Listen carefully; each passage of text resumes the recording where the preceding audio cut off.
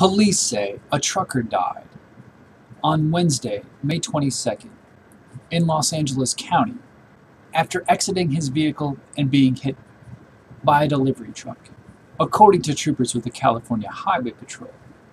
61-year-old Downey resident Jorge Garcia was behind the wheel of a semi as it traveled near the intersection of California State Route 71 and California State Route 60.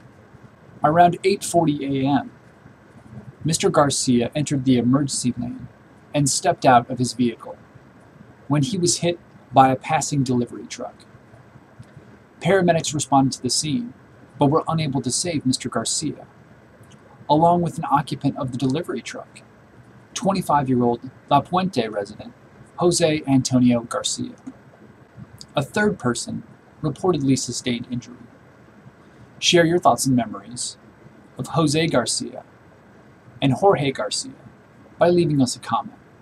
If you've been involved in an accident, or you know someone who has, we are here to help. In many cases, we can provide you with a free copy of your police report. We can also put you in touch with nonprofit safety groups.